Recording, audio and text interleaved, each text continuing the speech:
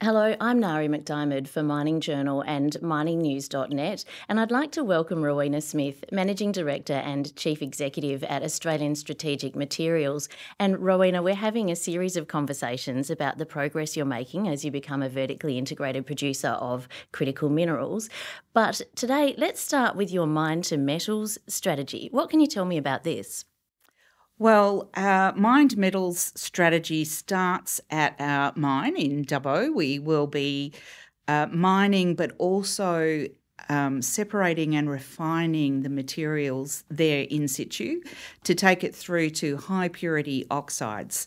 And then what we will be doing is, rather than just selling it directly to customers as oxides, we then offer also to metallise that for our customers through to high purity metals and the specialist alloys that are the feedstock into those component and magnet manufacturers that are needed for all these advanced technologies that are supporting the clean energy transition.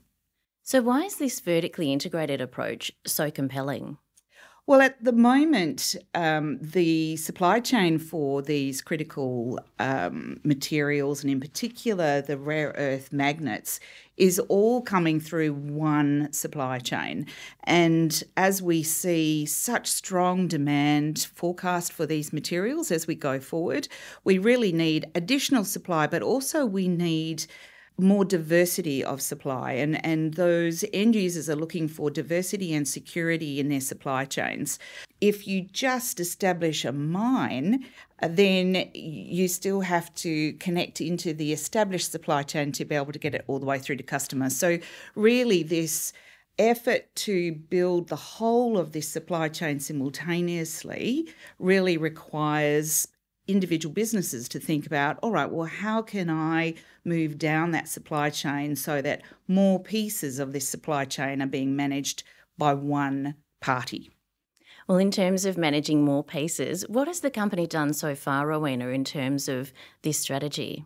Well, we have started our mine to metal strategy at the metals plant. We have built our first metals plant in Korea, and that has been producing light rare earth metals and those specialist alloys that are the feedstock into the high performance magnets that are needed for wind turbines and electric vehicles and those other clean technologies.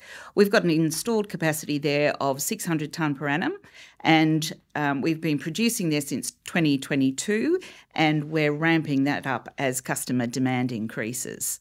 And then the other component of it, the mine, we have got a very unique deposit in Dubbo in New South Wales that has not just the light rare earths, but also heavy rare earths, as well as three other critical minerals, zirconia, hafnia and niobium.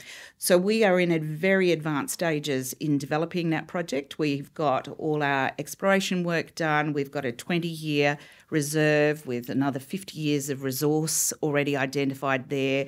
We've done all of the flow sheet work. So we've been working on this project now for many years. All our environmental approvals are in place, and we're at the point now where we're talking to offtake parties and funders as we do the final engineering work to move towards final investment decision. Thanks, Rowena. I look forward to hearing more soon. Thanks, Nari.